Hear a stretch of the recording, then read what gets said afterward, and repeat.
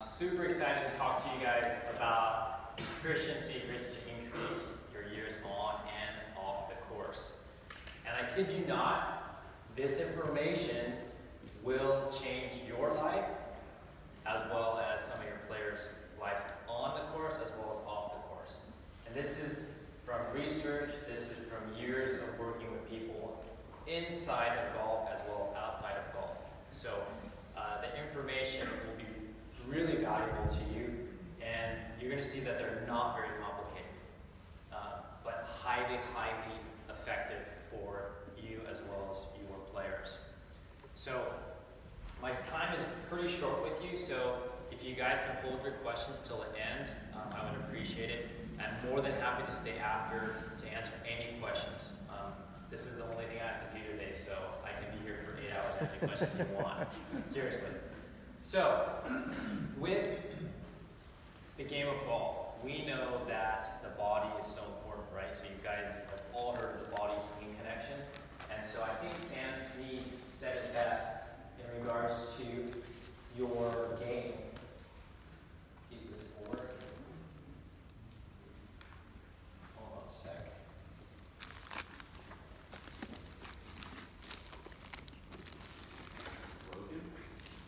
That might help if I use the right clicker. There was another clicker up there, so I'm using it. Wondering, why isn't it working? So I think Sam Snead it best, right?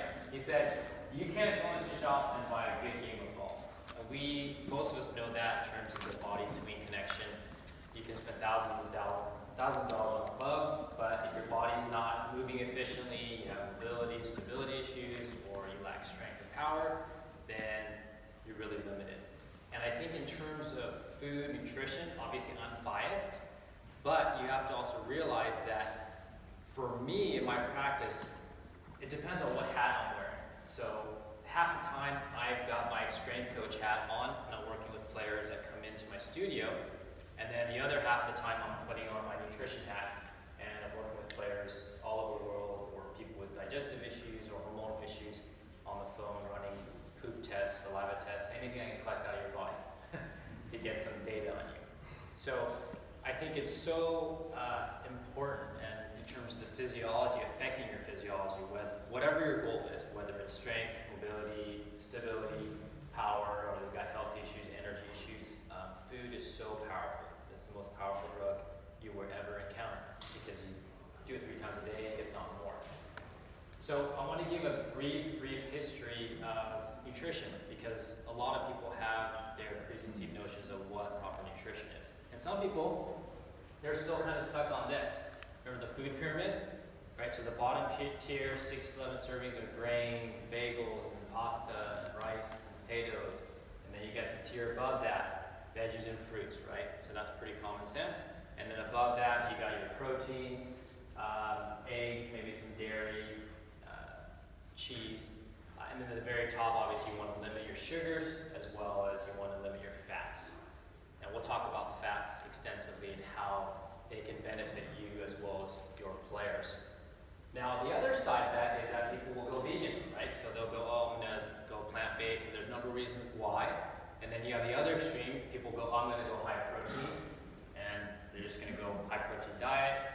And then nowadays, probably the most researched or Googled diet is the keto. And I did a presentation at Perform Better a couple months ago. Keto, right or wrong. So there's all this information, and at the end of the day, a lot of players, they call me or we're on Skype or whichever, and they say, Rob, I am so confused. They're like, paralysis by analysis.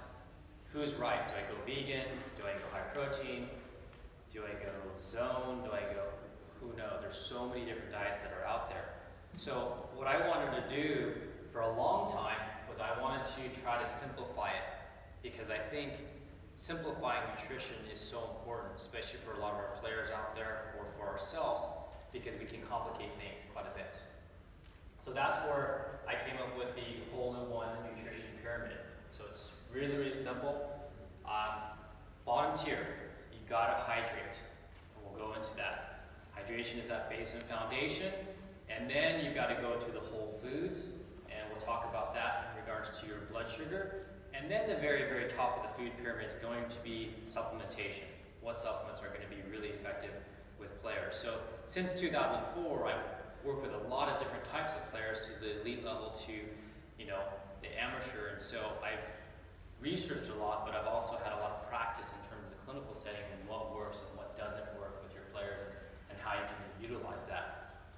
So let's talk about the hydration part. So your body's approximately 70% water.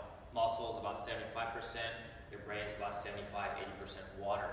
So very, very important for your players as terms of a foundation for their nutrition.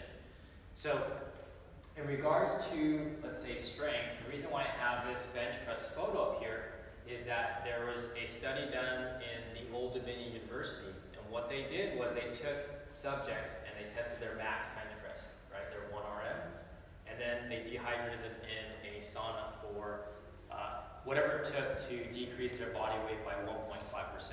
So if we just easy math, 200-pound person, player, that's about 3 pounds. That's easily lost on a hot, humid day when someone's playing golf, sometimes double that. And then what they did was they dehydrated them, they retested the bench press went down, and then they hydrated them back to their original level, and the bench press went back up. So the application to this, to our players, is that oftentimes I hear, well, I hit the ball great on hole 1, but then as I get to hole 18, my distance drops off. And it depends on the person, but that's a common theme that I see. And so what this study shows us is that maximal strength goes down with dehydration. And remember, it's only 1.5%. So it makes a massive difference if you can keep a player hydrated on the course. So in terms of yards, right? Because the theme of this conference is yards and years. Now the other part of it is from a musculoskeletal standpoint. So whether you're a medical professional or you're a fitness person or you're a golf pro, it doesn't matter. We have to keep our players healthy.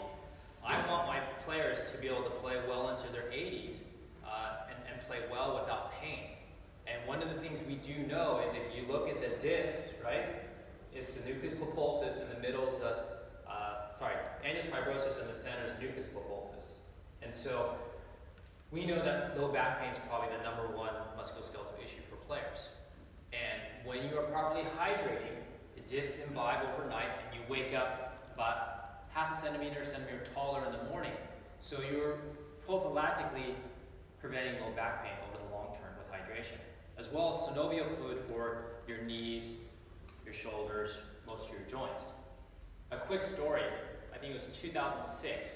It was at, I think, maybe the second or maybe the first World Golf Fitness Summit.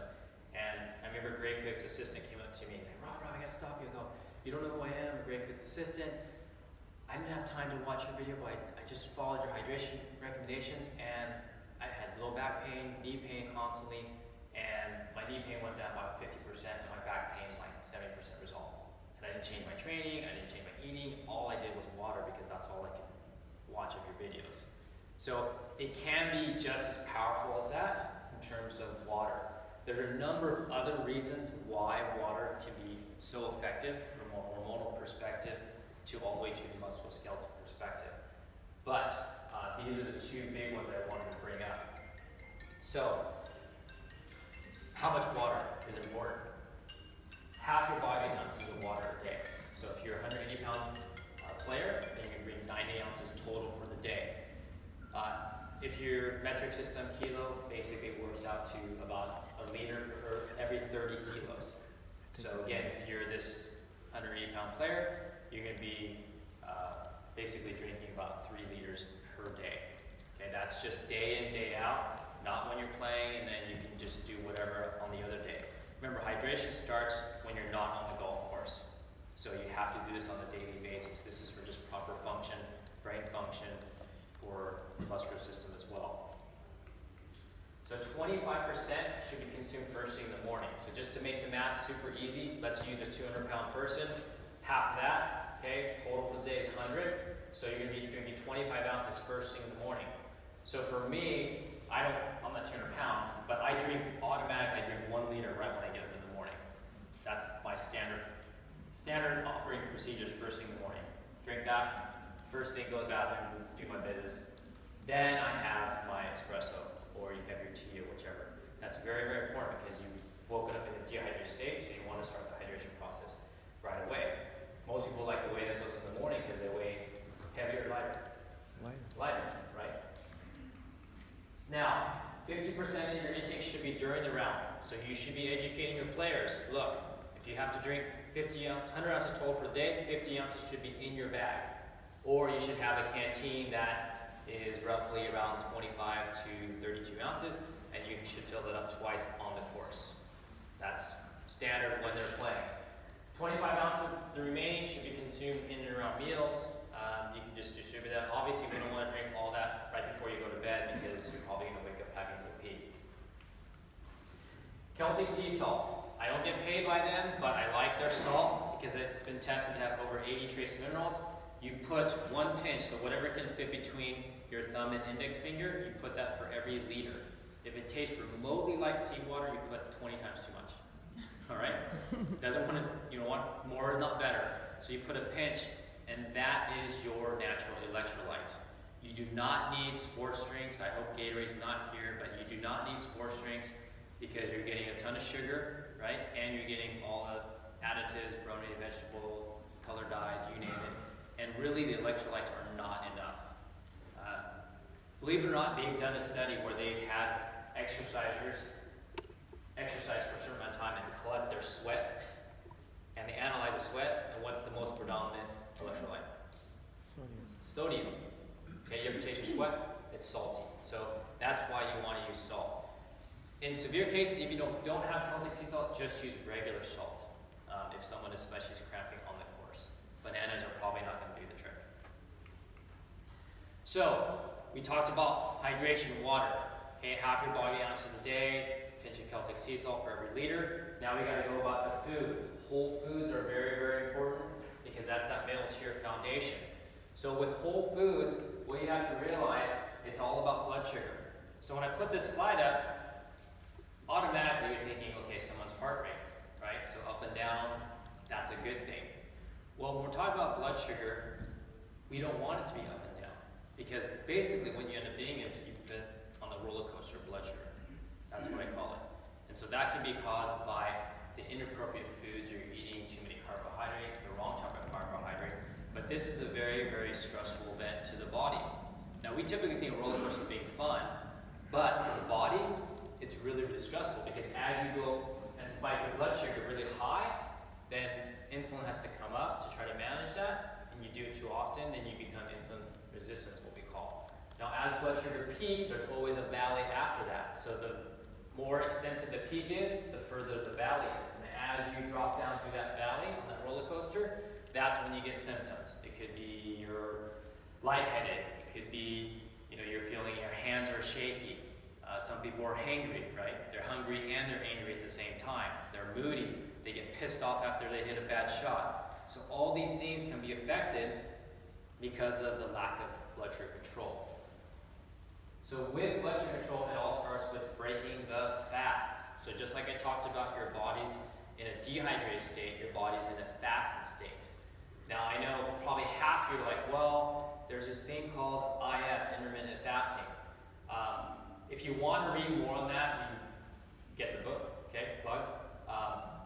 I've been playing around since 2010, and it's a tool, but for most players, probably not a good idea.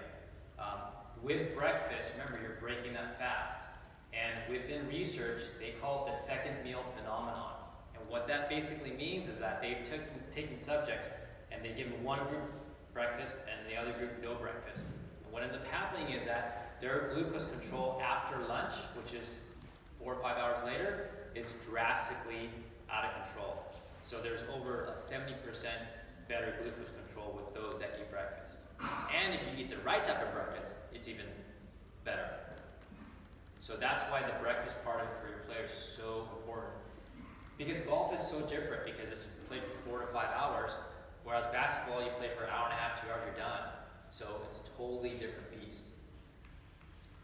So when I talk about blood sugar control, some people say, oh, my BFF is Mary's in Connecticut or whichever.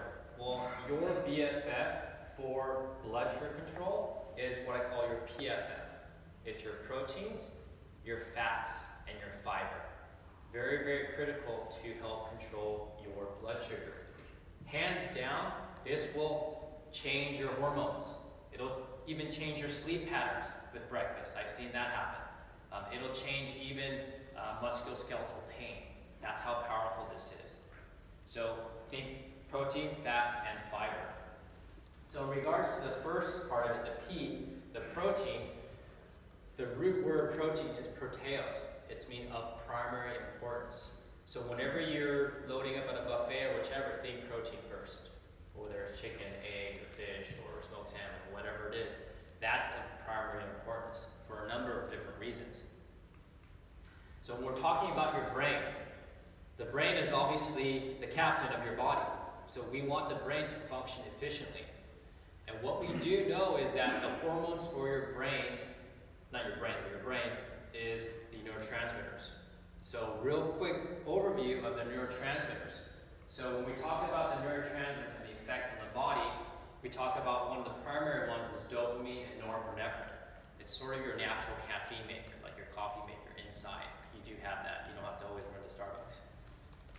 The other one is gamma-aminobutyric acid, GABA for short. It's a sort of a sedative. So maybe some of you use the GABA supplement, and that might help you to calm down, relax, that sort of thing. The other one is the endorphins, so natural painkiller, and then we're talking about serotonin, which a lot of you probably know about. It's a natural mood stabilizer as well as a sleep promoter. Just remember, all these neurotransmitters need a foundation of amino acids, and amino acids come from not carbohydrates, not from fats, but it comes from proteins. So that's why you need to get enough protein in your diet in order to make the neurotransmitters, especially for our players that need to have energy. You have to have that foundation. And we'll talk about the branch amino acids and how that affects brain function, especially on the course where you can try to maximize that in terms of more like a rifle approach versus eating protein more like a shotgun approach. The other part of it is joint pain. So again, we want longevity out of our players. So have you guys ever heard of glucosamine sulfate? Anybody? Yeah, so most people shaking their head. So there's research showing that glucosamine is food for the joints. It's technically called a glycoaminoglycan, GAGs for short. But if you break that down, glycoamino, right? So you need the amino acids for joint production. So that's why there's such a huge boost in terms of the collagen, peptides, proteins, that sort of thing. Glycine, in particular, is one of those amino acids that helps with collagen production. But you need the protein in order to get food for your joints. So if someone is following a vegan plan for the last 2 years, but they're starting to complain of joint pain, and you've cleared them of all sort of musculoskeletal issues from your medical person, well then you got to start looking at what they're putting in their body, or maybe what they're not getting in their diet. I love cow, I love steak, I love protein, and the reason being is it comes down to getting all the 9 essential amino acids. So whenever you eat a piece of chicken or fish or meat or pork or whatever, you can get the 9 essential amino acids. Now from an ergogenic perspective, so sports performance enhancing effect, we look at the BCAA content, so branched amino acids. So they've done some studies, Lauren Cordain talks about how they took 1,000 calories of meat. So it could be shrimp, fish, chicken, eggs, whatever, and then 1,000 calories of grains. And what they've shown is that with 1,000 calories of meat, it has about 33 to 34 grams of BCAAs, whereas 1,000 calories of grains has about 5, maybe 6 grams of BCAAs. So hands down, your meat makes the meal, basically, in terms of BCAAs. So very, very important for an ergogenic repair process, as well as there's some brain function benefits, and as well as some other ones too. So fats. So fats can be very, very powerful. Now with fats, I don't want to get too technical in terms of the chemicals and everything else, but with fats, the classification is super basic. So anything at room temperature that's solid, or solid room temperature, you're looking at the butters, the coconut oil, those are all saturated fats. And then if you look at the olive oil, those are liquid room temperature. those are the monounsaturated fats. And then the polyunsaturated fats are our fish oils, or it could be, which are the omega-3s, and then you got the omega-6s, which are mostly nuts and seeds, but you also get the vegetable oils in there as well. The only thing we have to be concerned with this is cooking. So if you heat these up, they go rancid, and then they're a bad fat. So you do have to be careful of that. So, you know, sunflower oil, corn oil, so we know those are very unstable oils where you really want to stay away from them because they're very heat sensitive when you cook with them. So what I want you to know about fat is this. With fats, what's really important to know is that its impact on blood sugar. So have you guys ever done a glucose tolerance test? Okay, you have to go there, fasted, you drink this nasty orange concoction drink, 50 grams of glucose, it's like syrup basically, and then they test your blood sugar. Well, this slide, what it's showing is, it just basically tests the insulin levels. Well, we know that as glucose shoots up, insulin is that hormone to take that blood sugar somewhere. It takes it to your liver or it takes it to your muscle cells, if it's empty where they can store it. Now, what they did with fat is, they loaded them with fat, and then they looked at their insulin response. Literally, it flatlines it, the flat tolerance test. So that's why with fat consumption, it can be so important towards stabilizing someone's blood sugar in the long run. And we need to do that, especially for a player, because they're playing for 4 to 5 hours at a time. The other part of it is hunger. The one thing that I always am trying to do is trying to decrease hunger during a round, because I don't want a player thinking about going to In-N-Out or pizza or whatever. I want them to focus on the task at hand. So that's where fat can come into play to really deal with hunger. I put this slide up here because this is just a slide of a cell.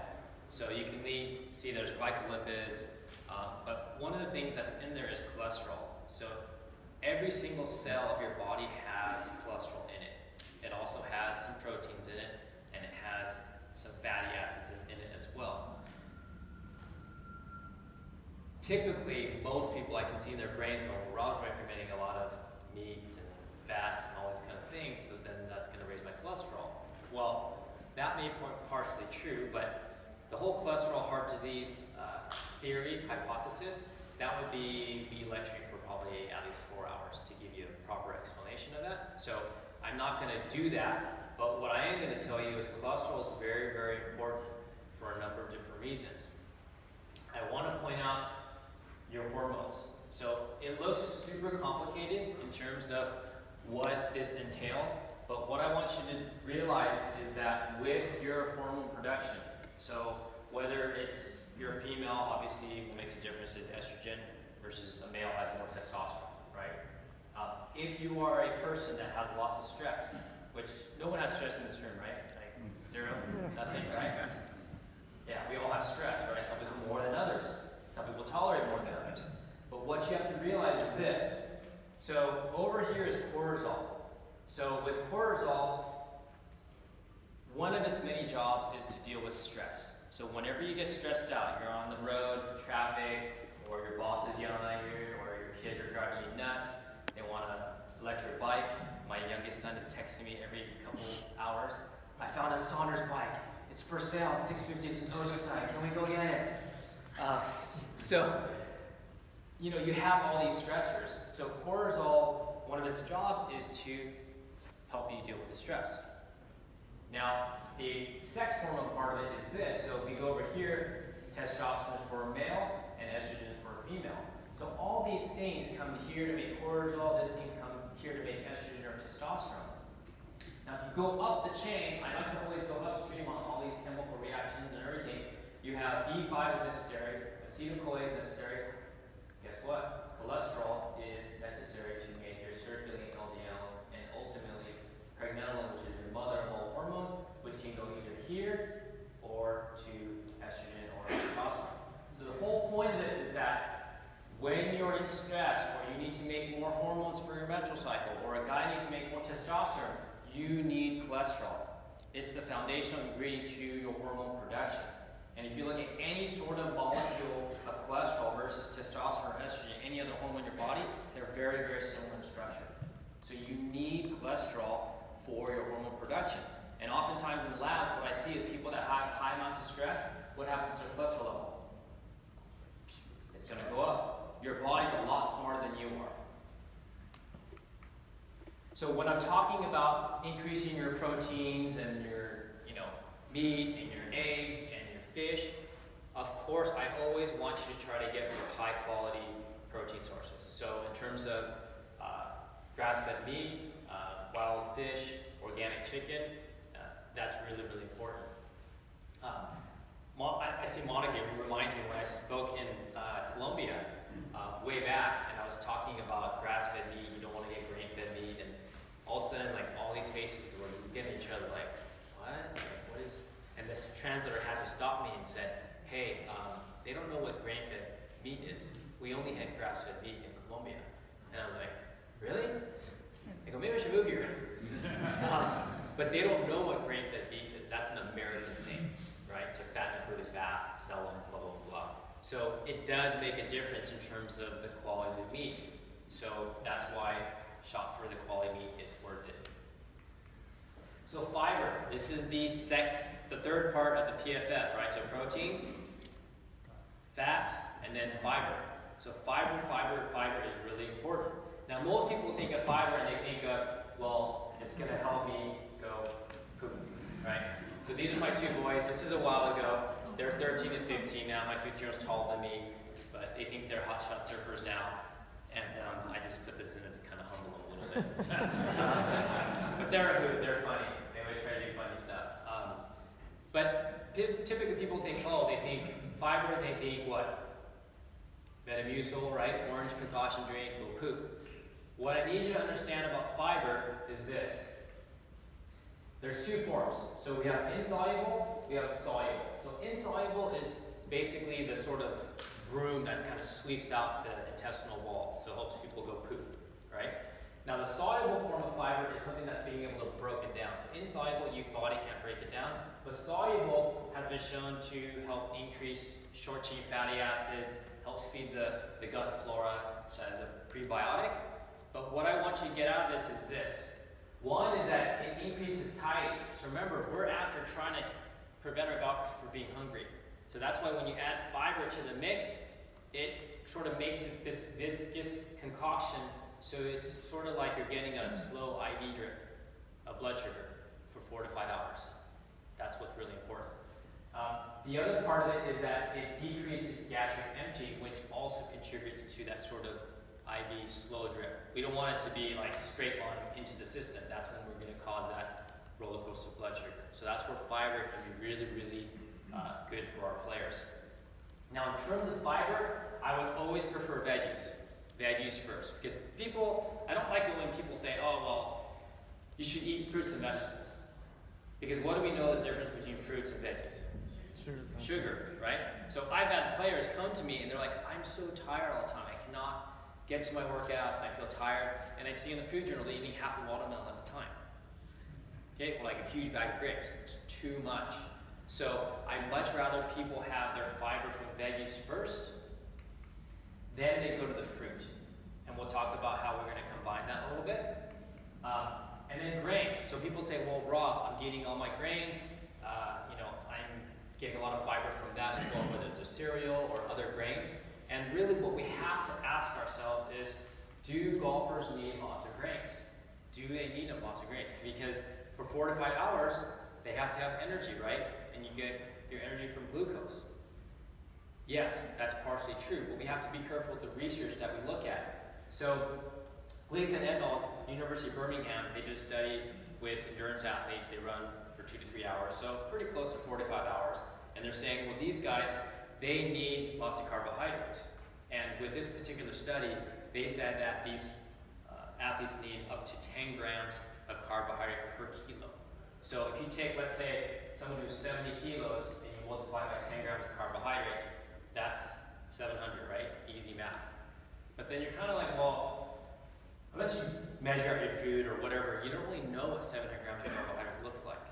So let's say a cup of white rice is about 50 grams, okay, roughly.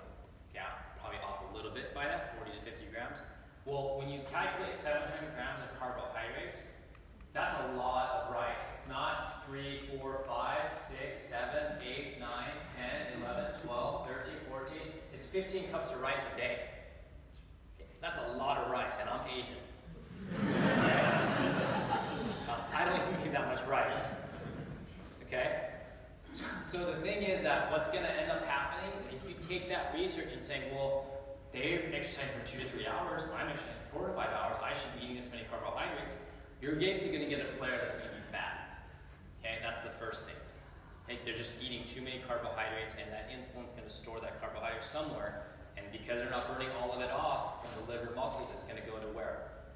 Fat cells. That's why with people that are 900, 1,000 pounds these days, the body will find a way to store it some way.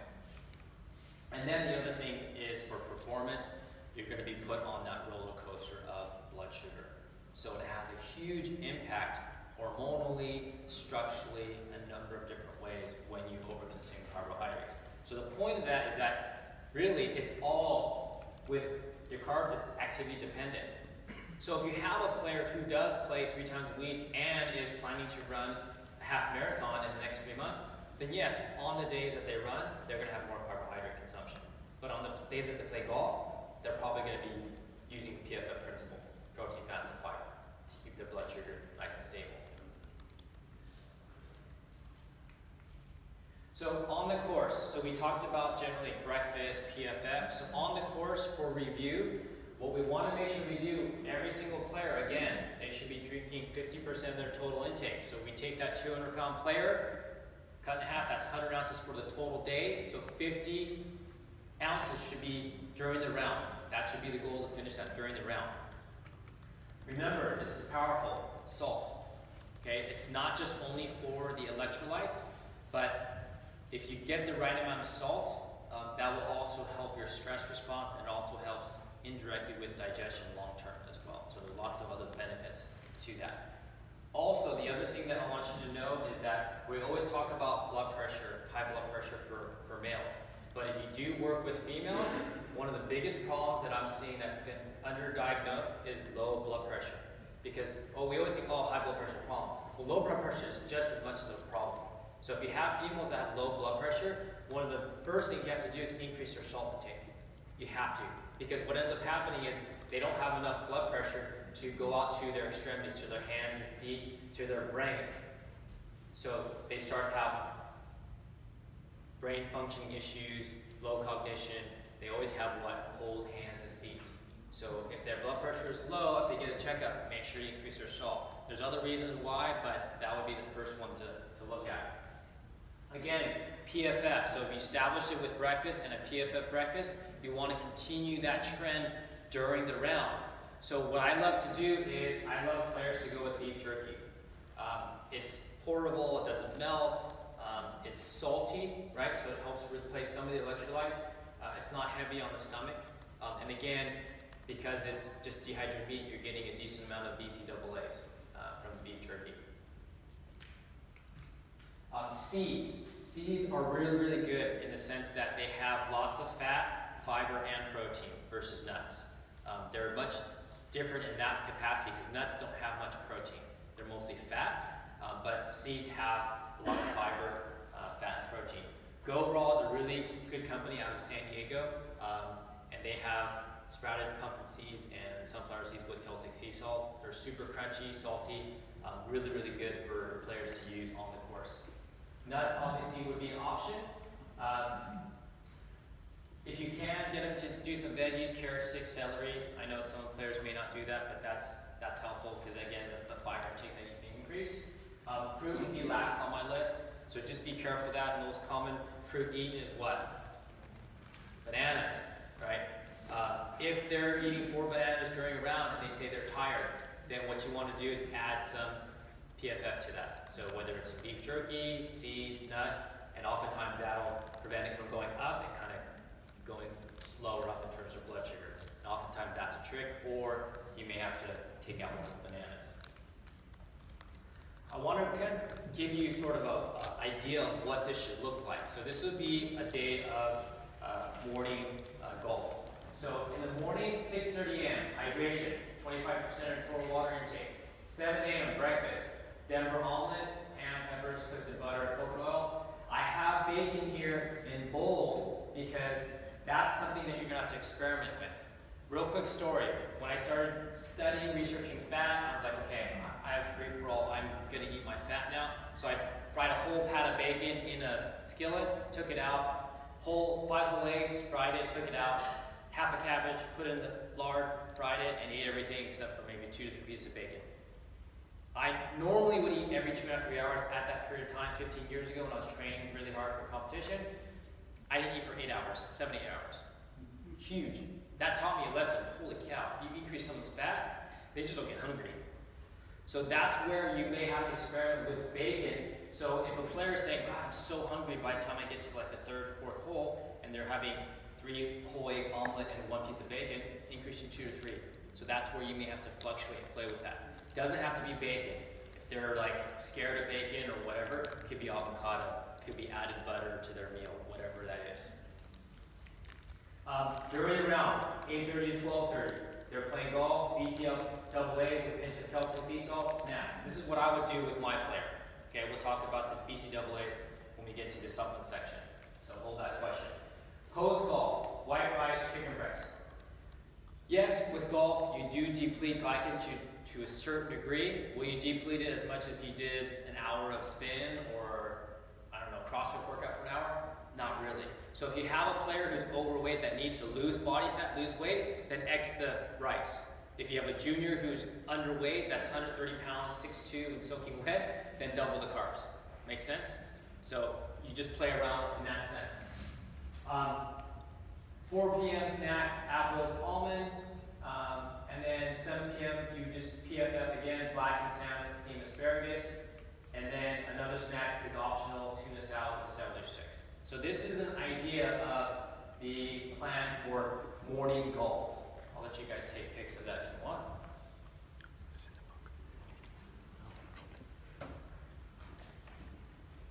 Okay, so afternoon golf, the difference is this. Hydration the same. Breakfast, the difference is you take out the bacon because we want them to actually eat frequently. So they might just do Denver omelet with some strawberries. So at 10 o'clock they have a small snack, turkey, lettuce wrap, maybe avocado if they need it, hot sauce. And then lunch, herb roasted chicken. I would prefer the thigh because we want more fat with that particular player to last them a little longer. A green salad, and then avocado again if you need this. And obviously this is something, if you have a touring professional, you don't want to do this next week. You want to experiment and do this for 2 to 3 weeks at a time to figure out, okay, what are they going to be doing? Like I have a guy that's going to be starting Q school, and so we're messing around with his numbers and his food. I'm not having measured food, I'm just saying, okay, well let's have you go with another piece of bacon. And he goes, okay, we'll do that. They play golf 1 to 5, again, BCAAs, Celtic sea salt, their snacks, the PFF, beef jerky, seeds, nuts, maybe a little fruit in there. Post-golf meal, again, you can do steamed jasmine white rice, grilled mahi-mahi, and then your snack would be roast beef slices, cucumbers. This is really important before bed, especially for your players that have sleep issues.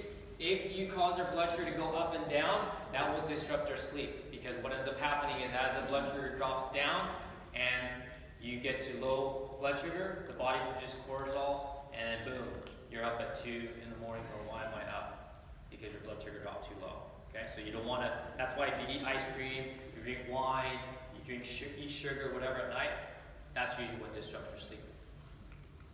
Okay, we talked about hydration, we talked about food. Now we're going to go to supplementation, but again, the supplements only work as good as your foundation of hydration, your food, then you use the supplements. In the book, I talk about 5 different supplements, so if you want to read on those, then go get the book. For time purposes, I wanted to sort of give you guys the sort of big bang, okay? What I find works quite often the best with your players. So I'm going to talk about magnesium first. Magnesium is involved in over 350 processes in the body, so it's massively, massively important. What we do know about magnesium is if you crave chocolate, and I won't have you raise your hands if you do, but if you crave chocolate all the time, you probably are magnesium deficient because cacao beans have a high amount of what? Magnesium. Obviously there's sugar involved, but that's one of the things that I find clinically. Second thing, you're constipated. You have a bowel movement every other day. That's a problem. I don't care what any doctor says, GI doctor, whatever, I've seen it all. They say, oh, if you don't go to the bathroom for 3 days, that's okay, that's your own thing, okay? Nuh-uh, you have an issue, and usually magnesium is an issue. The other part of it is cramping. So those are the clients who go, oh my God, my calf's cramping, I couldn't get out of bed, I had to go to the shower and stretch, and blah, blah, blah. Or they're doing, let's say, hip bridges, right? Single hip bridges, and then all of a sudden their calf, hamstring, or their glute cramps. That's a sign of magnesium deficiency. Stress. No one has stress, right? We talked about that. Every time you get stressed out, mentally, emotionally, physically, your magnesium go, they drop down. So that's why this is such a huge mineral that you need to have in your diet.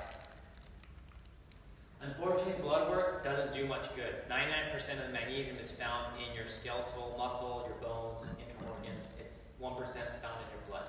So that's why blood work, if it shows low, you've been low for a long time. So I like to use a magnesium load chart. I've been told I got about 5 minutes left, so if I don't go through this whole thing, you can email me for the magnesium load chart.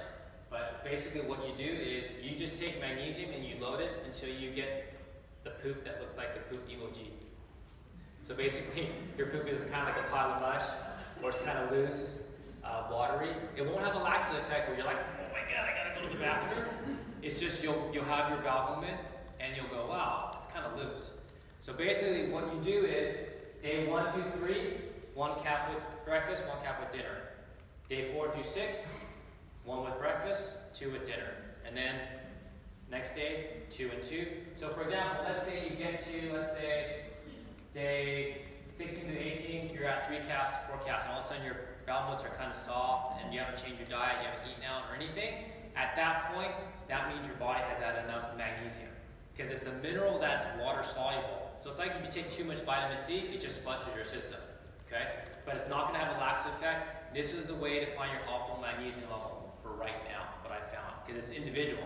I have some people who are 5 and 5, and they're like a 100-pound female, and then I have like a 6'3", 250-pound guy, and he's taking 2 and 2. So it's very individual, okay? It also depends upon, again, your stress levels. All right, and sometimes I go up to 5 and 5. I know people are going to ask, so I like to use this company, Designs for Health, Magnesium Buffer Chelate. The key thing is if you don't want to use that company, then you can look for this Albion mineral sign, okay? That means it's a chelated form of magnesium. That's the magnesium that you want. You don't want to just use any sort of chelated. Albion has the proper chelated form of magnesium, which creates high absorbability with the magnesium. Okay, so BCAAs. Okay, I talked about that earlier, but I want to talk about the supplemental form of it.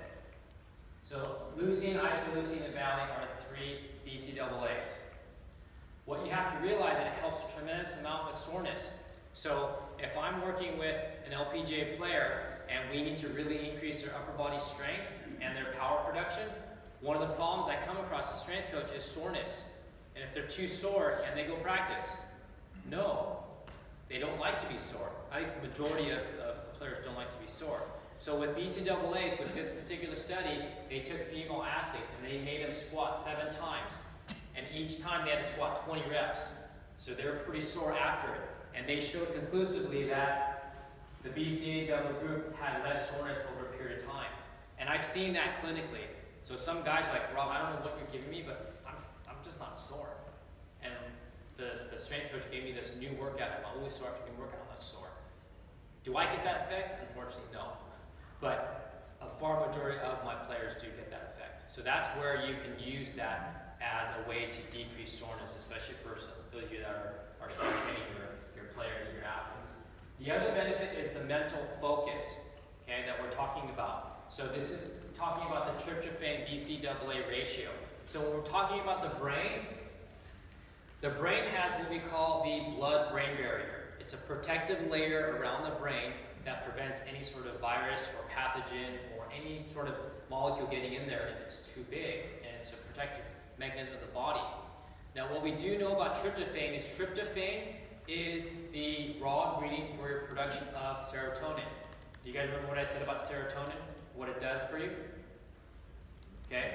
It's a mood regulator, but a sleep promoter, right? Do we want our players to be sleepy on the course? Shake your head, no. Right? So we don't want them to be sleepy. I don't want you guys to be sleeping here. So the tryptophan BCAA ratio, what it is this, is that it's a numbers game.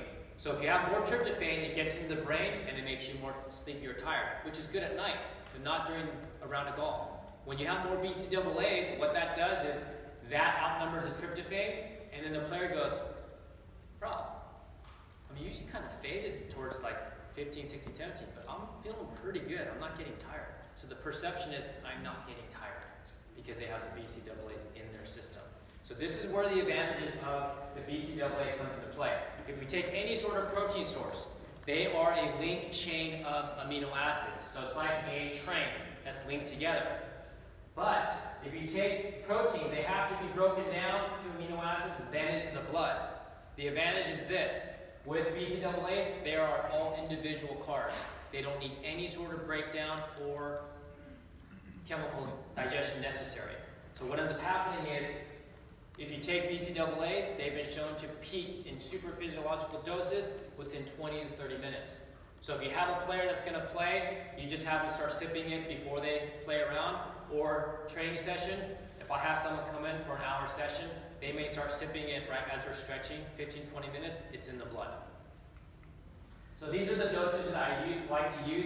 This is based off that soreness study for a workout, 4 grams minimum. I would sometimes go double, triple that. Okay, and there's other benefits which I don't have time to go into, but that will be the minimum dosage. I like to use this one because they add glutamine to it for other reasons, and it's a very clean version. It has stevia and doesn't have any artificial colors or ingredients. So, again, just for review, okay, because my time is winding down with you guys, I can't underestimate hydration. If the only thing they'll do is drink more water, awesome, because they're going to feel effects of it within 14 to 21 days.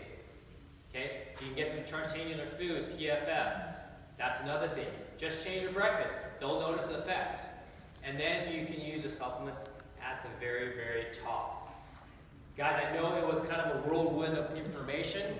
If you want more info, my book is online at Amazon. I do talk about extensively hydration for a number of different segments, as well as the whole food aspect, and then the other supplements. So if you want to go on Amazon, it's available there. If you want to get linked up, social media, this is my Instagram, Facebook, Twitter. Okay? Thank you guys so much for the time. I'll be here to answer questions.